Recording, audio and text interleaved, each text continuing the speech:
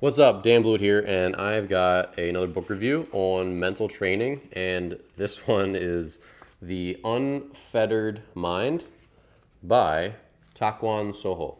So I read this book in college because I studied philosophy because I'm strange, and this is a strange little book. However, I highly recommend you spend like the $4 it will take to buy this on Amazon and read it because a couple of reasons. Number one, reading challenging, weird literature from the old days is just really interesting. It's interesting to see how people used to speak. And this book, let me tell you about it. So, number one, this was written by, it says right here, Writings of the Zen Master to the Sword Master. So, this is sort of like a handbook for samurai warriors. And it talks over and over and over about what it takes to make it in very, sometimes confusing language. But there's a lot of common themes. Here's one: the right mind and the confused mind. So the one thing that Samurai talked about at length in not just this book but many books is how your mind has to be fluid and unthinking if you're going to be at your best. And you can imagine if you're in a sword fight with someone, especially with another skilled warrior like another samurai, if you're scared about getting killed, you're for sure going to get killed because you're going to be nervous. Imagine how nervous you are when it's the bottom of the ninth, there's 2 outs, and the bases are loaded, and you need a double to score the winning run from first. There's all this pressure on you, and that's with like literally no consequences except for being sad and embarrassing yourself and your team losing. Imagine if the bases were loaded and you died if you got out. That's what these people are preparing themselves for, combat. So you see all the Japanese martial arts movies, the sword play and how crazy it is and how fluid it is, and they're just, it doesn't matter where the sword goes, they're combating it. And that was because they practiced so much and because their mind was fluid. They weren't stopped on their fear. They weren't trying to figure out where they're going next. They just flowed with it. Just like when you're pitching well or you're hitting well, you're not trying to do it. You just get the ball, you go through your delivery unconsciously, and you fire. When you're hitting, and I have moments from a kid, I remembered I hit a home run on my first varsity at bat. I hit an Oppo Taco. It was a short porch. It was like 340 to right center. But still, I hit a home run on my first varsity at bat. And do you know why? Because I was super scared. And I remember I was so nervous that my brain was like very dumb because it was clouded by the fear. And because I was so afraid and nervous, I just reacted. I just like saw ball and hit ball, and I hit a dinger. And there were many memories like that from my career because I was a good hitter, but not a great hitter because I kind of told myself, swing. That was my problem. I realize that now.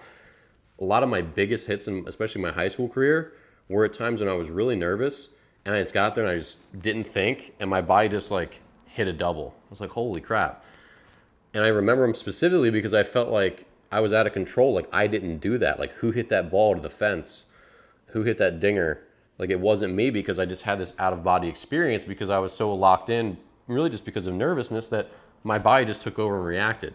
And that's what these warriors did. And so a lot of the writings in this book are to culminate that, or to create that mind where they're just flowing and they're not worried and they're not stopping on anything. And it's also to talk about the preparation and discipline it takes to become a master swordsman. So it's actually really interesting. I didn't realize I still had highlighting in here, but 21-year-old Dan highlighted this book up and wrote little notes in there. But I was really excited about being a good pitcher at that time.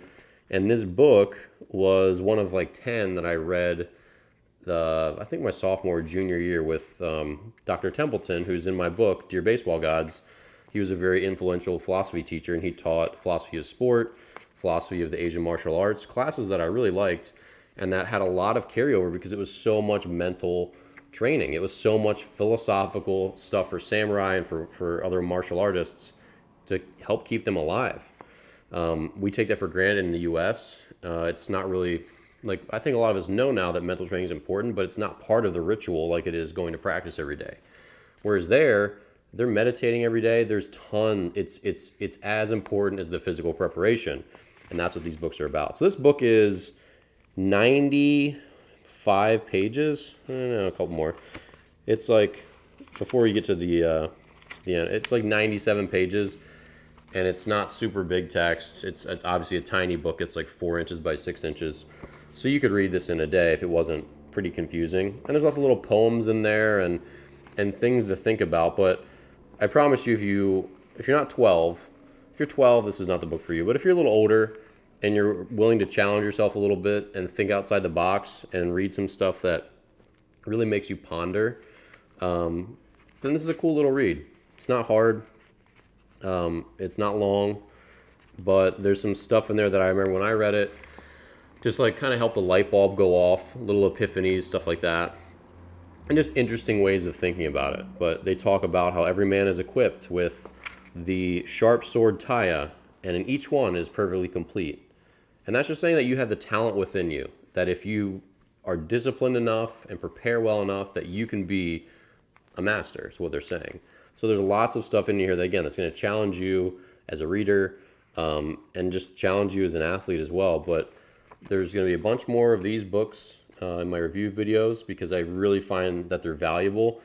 And this is something that I translate, like in my mental skills course, The Resolute Athlete, which is also in the description below. I took a lot of these lessons out and I made them in kind of like plain English. So if you're not looking to read a book and you want to take my video course, that's in the description below. Highly recommend that. But this little book's like $4, $5. You can get it used on Amazon.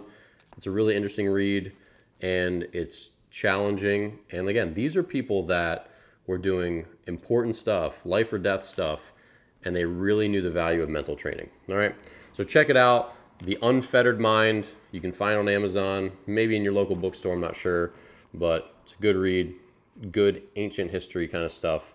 And yeah, check it out and enjoy it. See you here in the next YouTube video and my next book review.